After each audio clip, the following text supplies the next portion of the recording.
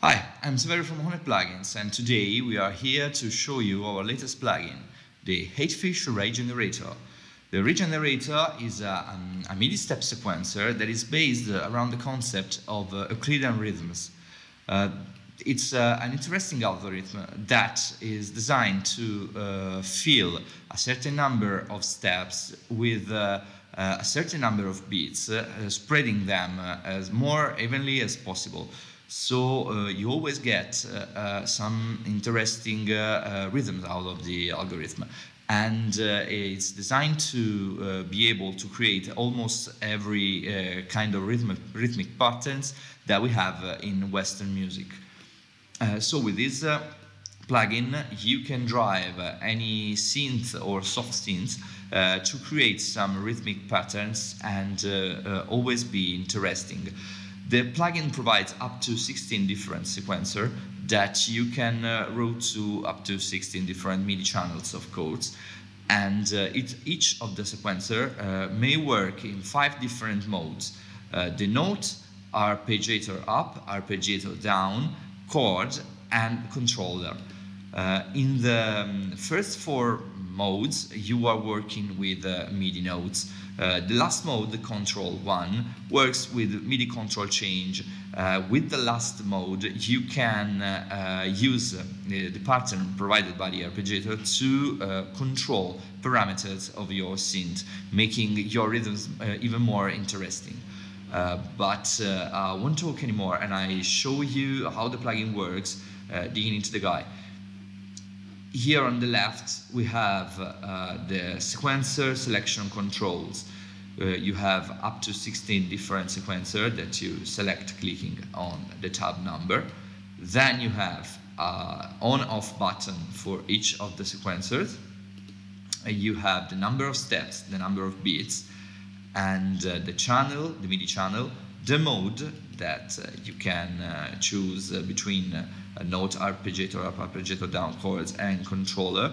And depending of the mode you have chosen, the different parameter changes or becomes unavailable. When the note is selected, you can choose, of course, the note number, the velocity, and the length of the note that is being played.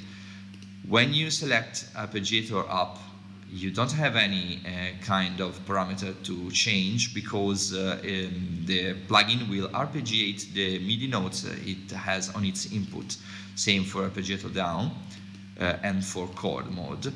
With the control change mode, you can change, of course, the number of the control change, the value, and the length, like you can with a single note.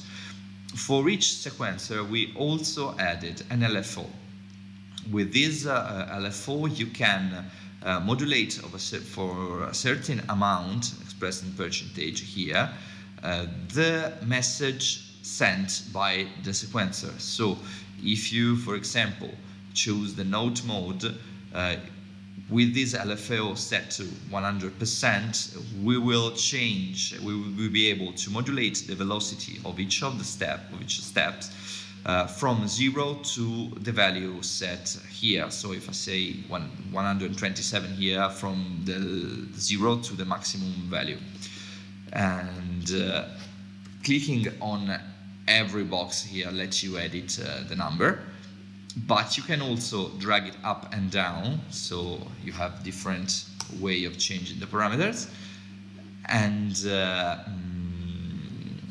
you can turn off and on each of the sequencer, and changing the number of steps changes the graphical representation that show you which step are going to play and which are not, using a dark blue or a light blue color. So let's hear how the plugin works. I have put it on an audio track here in Ableton Live, and then I have chosen in another MIDI track, the MIDI from this track where my plugin is on. Then I send this MIDI to a soft sync. Here is an electronic piano, and the output of the piano goes to the speakers. So it's pretty easy, pretty straightforward. I set the first sequencer to arpeggiator up, so I will show you both the note mode here in the number 2 and the arpeggiator mode in the number 1. So if I don't play any note, but I just press play on my transport, I get the second sequence playing.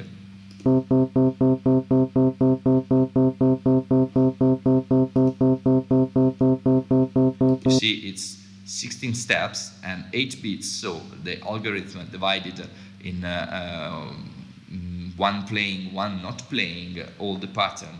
So you get a simple, very simple pattern. On the first sequencer, I made something more complicated. So I say, for instance, I have 24 steps and 10 beats. So it's a more strange sequence. And I'm going to play C major on the keyboard. So it will arpeggiate my 3 notes using this division here.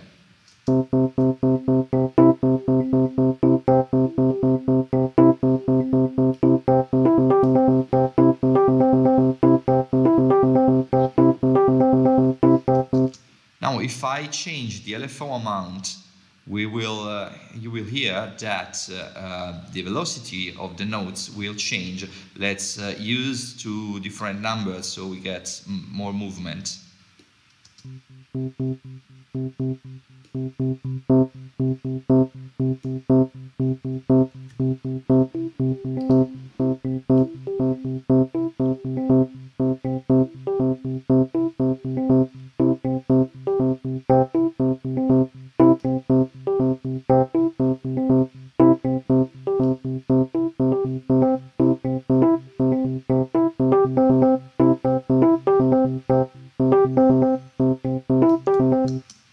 So, as you probably have seen from this short video, the possibilities are almost endless. You got 16 different sequencers, so you can combine them and drive many scenes with a single instance and create really interesting patterns that you can, of course, also record in your DAW and edit later or use as a pattern for other sounds and rhythmic productions. So this plugin is available right now on www.HoRNetPlugins.com. You can go there and download it, and if you like it, let us know.